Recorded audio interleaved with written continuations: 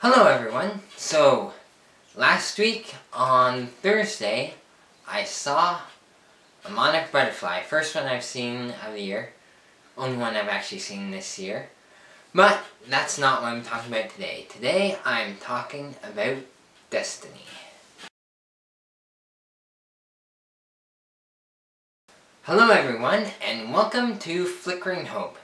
So, I think destiny is a bit of an interesting topic, so I thought I'd talk about that. You've also probably seen me wear this in earlier videos.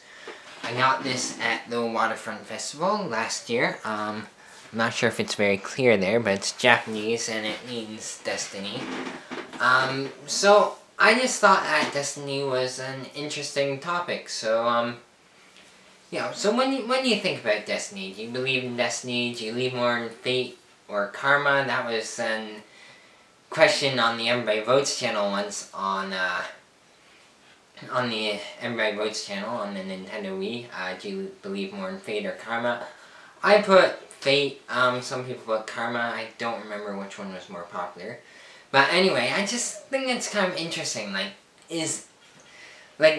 We believe we have a choice in this world, but do we actually have a choice, or is everything we do, is it predetermined by some unknown force? No matter what we do, is it predetermined? And if we pick the choice that we normally wouldn't take to try and prove that everything's not predetermined, is it possible that we pick the less chosen choice? Was it predetermined that we already picked that? Now, I don't really believe in that. It's an interesting thing to think about, though. What if it is true? It could be, but I don't necessarily believe in that. I think that we do have a choice in this world, that we can choose our own future, that we can pick our own destiny. But in the end, we still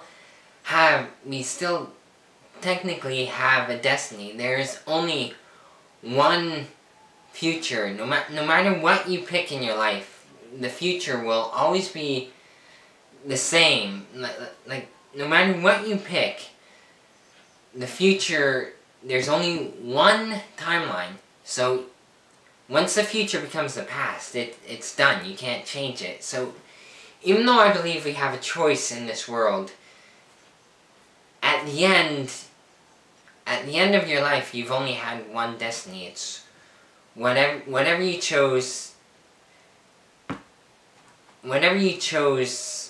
is what decided your future. But you could have